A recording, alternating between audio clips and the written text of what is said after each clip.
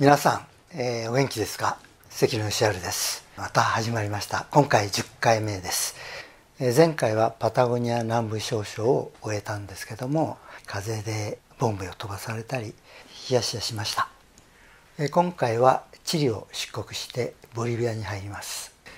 そこでは皆既日食が見られるんですけども、旅の途中自転車の旅をそれてわざわざそこまで行ってみました。町の子どもたちもキャッキャ言って楽しんでました。今回も見どころ満載です。一緒に見ていきましょ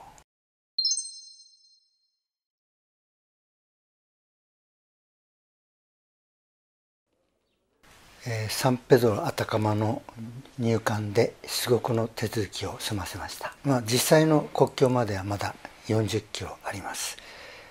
その国境に向かって峠を登っていきます。同行者は番組ディレクターの市野正義さん。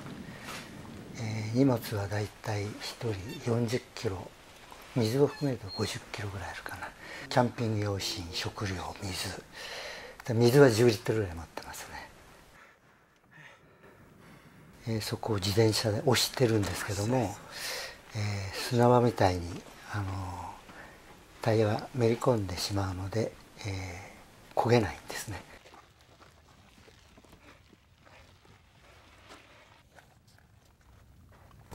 3000超えた。3035メートル。3035。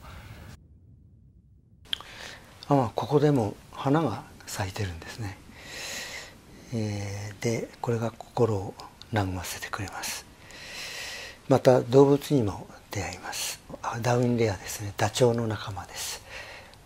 乾燥に強い。これはビクンヤ、ラクダの仲間、アルパカリアマの類で一番小さい動物です。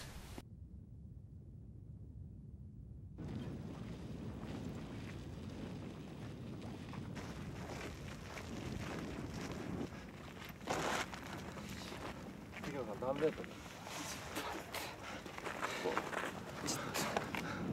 一番高いかな。多分、高いとこないじゃん。上り終わり？4460メーター。地図上ではここより高いとこないはず。本当？やった。キック立っちゃうか。やっとサイクリングができる。ここからサイクリングですね。2000メートル押して上がったご褒美ですね。気持ちよかったです。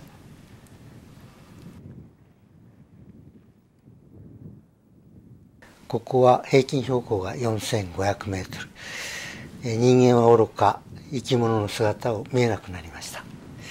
もちろん今まで見た目を楽しめてくれた花も見えません。竜巻が見えましたね。砂漠ではよくあることなんですけども。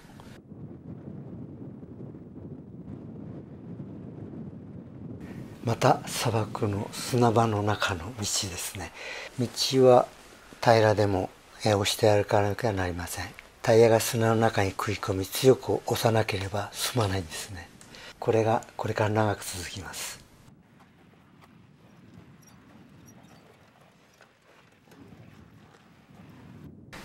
ビクンヤの白骨死体ですね。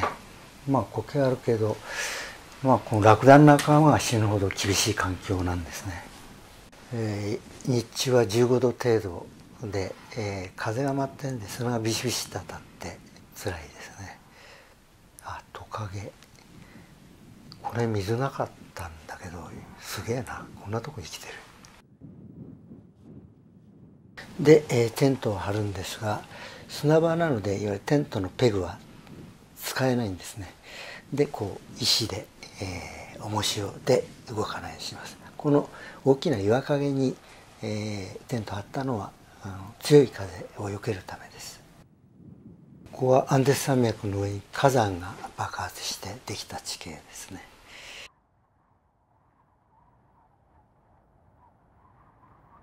で、ボコボコしていて、地獄谷みたいですね。これが沸騰してるから100度あるかと思うと気圧の関係でせいぜい80度なんですね。こういうところで高いところで米炊いても美味しくならないんですね。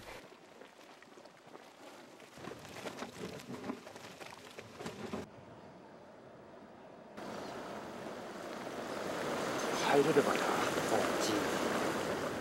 チリからボリビアに入って3日経ちました。でちょっとした峠を越えて、さらに進みます。湖が見えてきました。ここへ来るの3回目で何回か写真撮りに来てるんです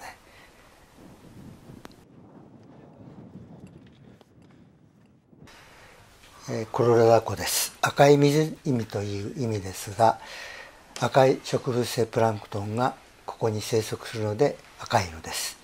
プランクトンの色がピンクだから、それを食べてるフラミンゴもピンクなんです。アンデスには5種類のフラミンゴがいるんですが、この地域には3種類のフラミンゴが住んでいます。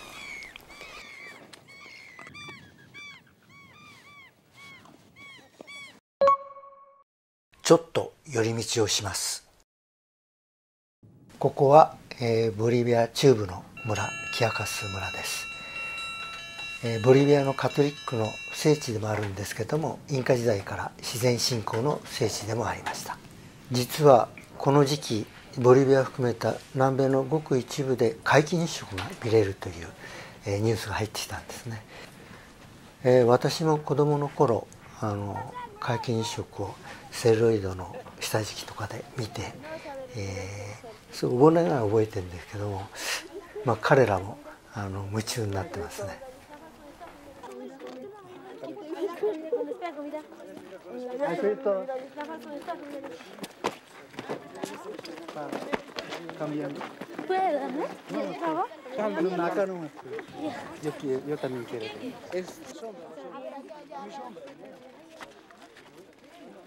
朝の7時24分、月が影を落として太陽が欠け始めましたね。子どもたちもセルロイドのテープで見ています。どんどん時間経つごとに欠けていきますね。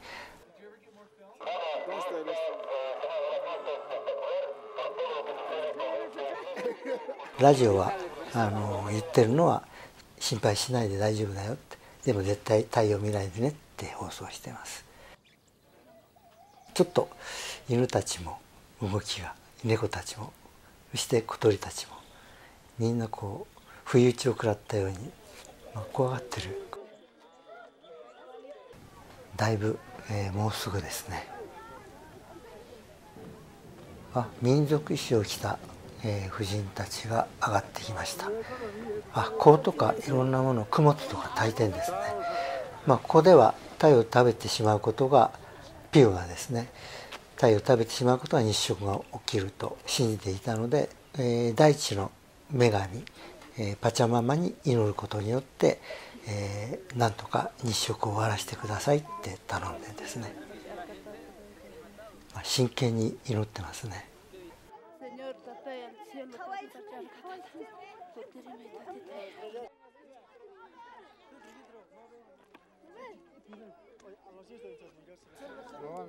8時23分、完全に重なりましたね。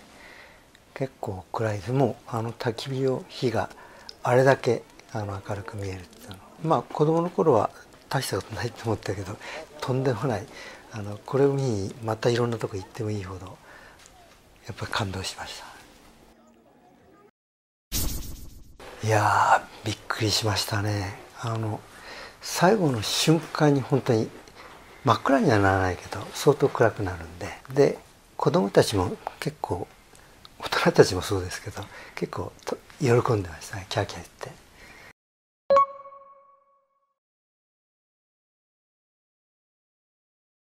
そうですね。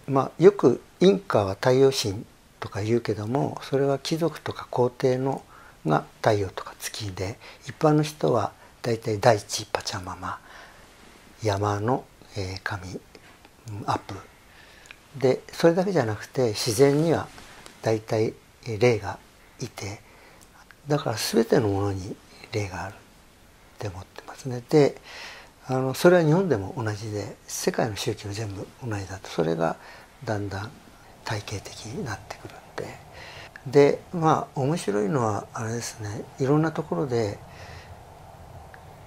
神様がそんな威厳のある人ばっかりじゃなくて、キリスト教とかイスラム教徒みたいにいろんな悪さしたり、だから自然、この中でこういう自然の中で暮らしてるとやっぱり自然ってすごいと思うわけですよ。自然ないと生きていけない。太陽もそうだし、月もそうだし、大地もそうだし、でだから自然ってすごいと思って自然は恵みをくれるわけで、でも悪さをしたり懲らしめに来たりっていうのが自然なんですね、実際の自然も。だから自然を重ね合わせて神様と思ってしまうんじゃないかな。僕なんかは本当にそう、俺はアニミズムですからね、本当に自然に。で日本の神様はそうなんですよ。でインドの神様もそうなんです。多神教で。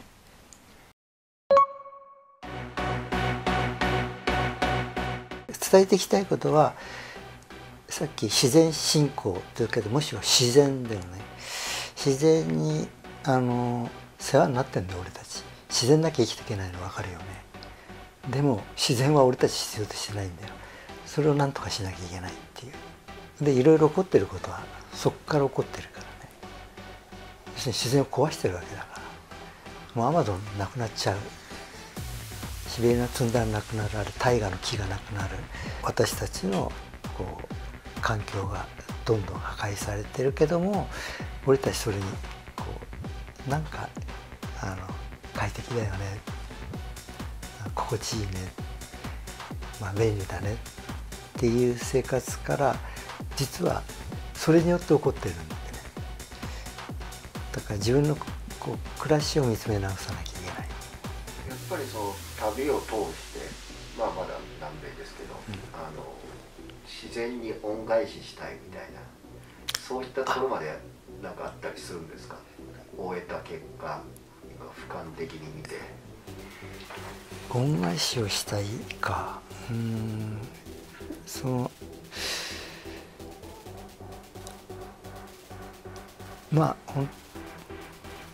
本当に自然があるから生きていける。でそれに対して私たちは何もしてないっていうところがあるので、でも人によっては農業をすることによって私は自然に返してるんだっていうわけですよね。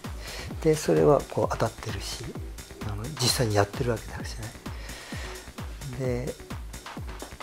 でもやっぱりその自然の中で、やっぱりあんまり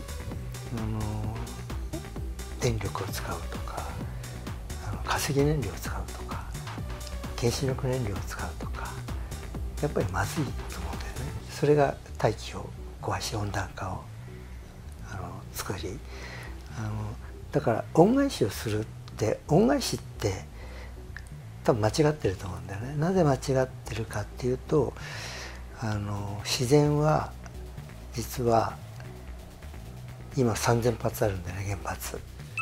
それ全部爆発しても人間困るかもしれないけど、彼らあんまり困らないと思うんだよね。少なくとも地球は困らない。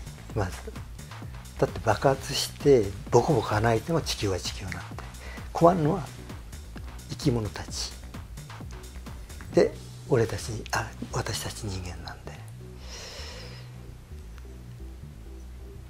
だから地球に恩返しっていうんじゃなくて、いかに自然と寄り添って、もう外れちゃってんだよね、循環の輪の中から。で彼らのなるべく、じゃあ彼らに近い生き方をするにはどうしたらいいか、どうやって付き合っていいかってことを考えなきゃいけないとは思ってるけども、それが恩返しなのかもしれないですけどね。